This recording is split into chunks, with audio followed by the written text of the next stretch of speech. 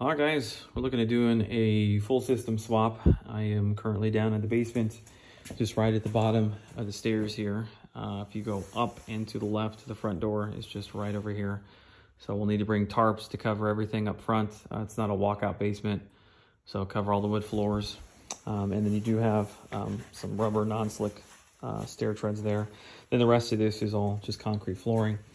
So the unit we're looking at, this is all C-width furnace, C-width coil. It's a standard 40-inch tall furnace.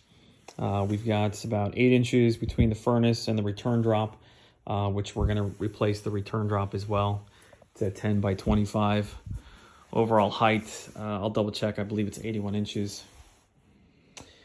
On the flue, pretty standard setup. It's 4-inch. I've got a 5-inch T over there. 3-inch coming from the water heater. We'll swap all that out. Gas lines here on the right, they're shut off. Bypass humidifier.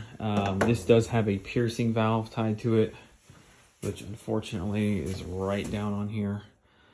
We are going to do the Aprilaire 600M, so we'll need to get a new feed line, and then drain for everything is going to the floor. Line sets, it's a short run outside.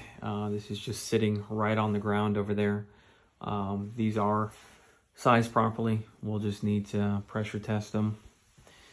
And then the sub panel has the air conditioner on it. It's a double 40 right here. We are also going to be doing the air scrubber with ozone on the install.